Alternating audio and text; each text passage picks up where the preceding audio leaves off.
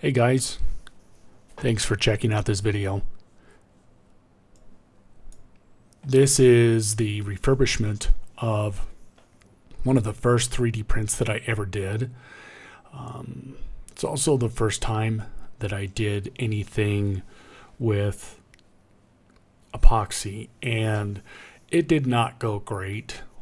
What I did was printed what I thought would be a good base to pour all of this in, and you can see I'm adding some color here to make this water look like it's a little bit turbulent, but not terribly so. But as I was mixing this stuff up, I made some mistakes, and it was a learning process. First time I really did it. But I am overall happy with how I was able to recover the project and ultimately bring it to completion. Gonna pretty much wrap up the speaking part of the video here and just let you watch the final result. Thanks for watching, and if you like this video, go ahead and click that subscribe button. Maybe give me a thumbs up. I really appreciate you taking your time, and have a great day.